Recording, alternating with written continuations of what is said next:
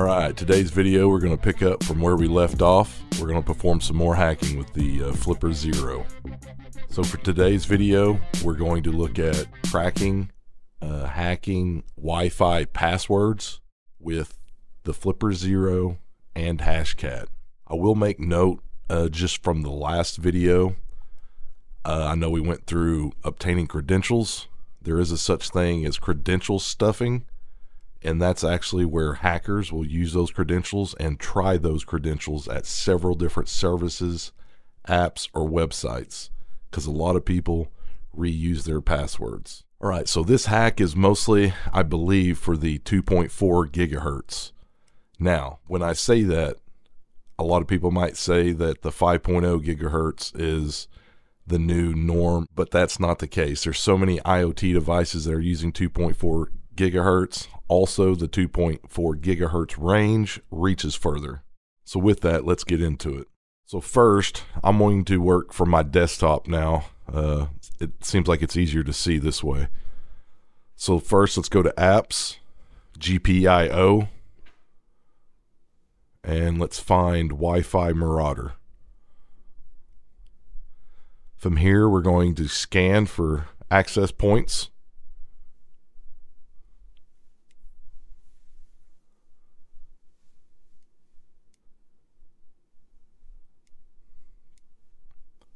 We're going to give this a little bit of time to scan. Click the back button. From here, we're going to list the access points.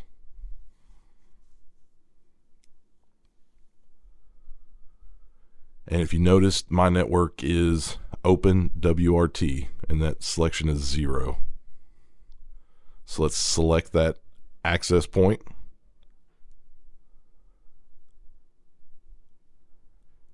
You'll type in 0 and then click save, and then use the back button to go back to that main screen.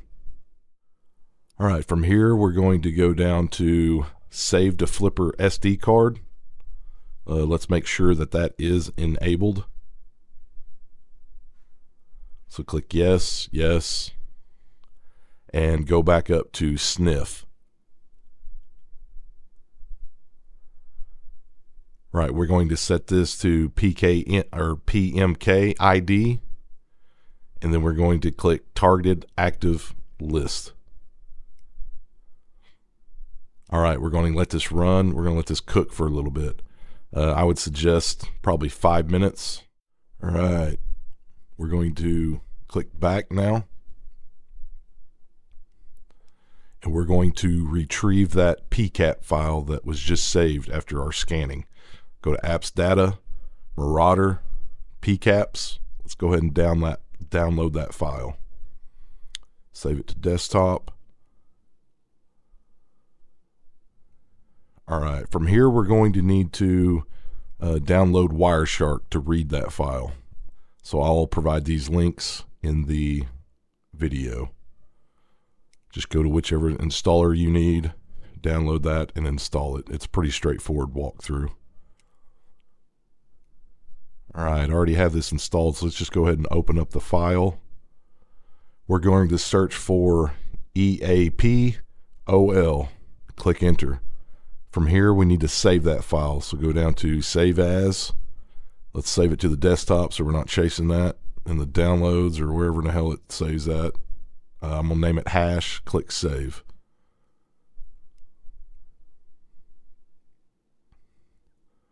Right, from here we're going to need to convert that file that we just saved. We need it to convert it to a format that Hashcat can understand. So I'll provide this link as well. So you'll take the you'll select that file, and then you'll click Convert, and then it'll offer you a download. Let's go ahead and rename that file to Hash, just so it's not so complicated. Save it to desktop again, and we're done with that. Let's go ahead and throw that away. Right, from here we need to download Hashcat itself. So I'll provide this link. You'll download it. It's a zip file. I suggest putting it on your C drive, your main C drive. Put that zip file there, unzip it, and then delete the zip file.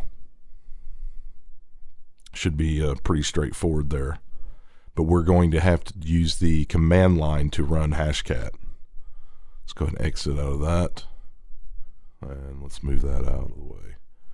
All right, the next piece, this will be, I guess, as a rundown. So Hashcat is used for cracking passwords. It can crack hash passwords. It can use a dictionary attack, a combination attack, which is a dictionary attack, along with adding other characters. It can do mask attack. So we're doing the dictionary attack. And then here we have the password list. This is out on the GitHub. This is a great source for passwords in general. Like, look at this one. That's 10 million passwords. So that's a good list to start with to see if you can crack the Wi-Fi passwords. We're going to download that zip. I've already done that. You'll just extract it after you're done downloading. You'll select one of those password files,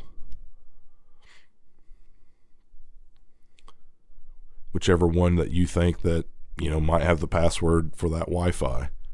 It's a guessing game at that point, but eventually you'll find it.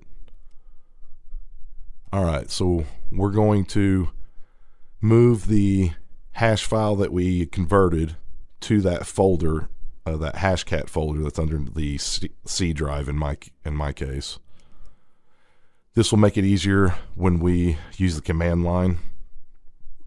So now this is where you would select whichever password file you want to try first. In my case, I've already moved over one that's called Adobe 100. My password to my Wi-Fi is actually in that file. So it will find my password. As you can see here on the right, here's a preview of it. There's all kinds of different passwords in there. And that's what Hashcat will run through. Compare it to the HC 22000 file and see if there's a match. All right, from here, we're going to go to the command prompt. Let's change the directory to the main directory, the C drive. Let's go to Hashcat folder. You're going to run this command with the file names that you have. All right, we're going to use the hashcat.exe. If you notice, that's within the C drive. We're going to use this parameter, -m22000, the name of the converted file, the hash.hc22000, and then the name of the password list. As you can see here, it's cracked, and that's all there is to it. So once again, I'm not your mama, I'm not your attorney, and I'm not your conscience.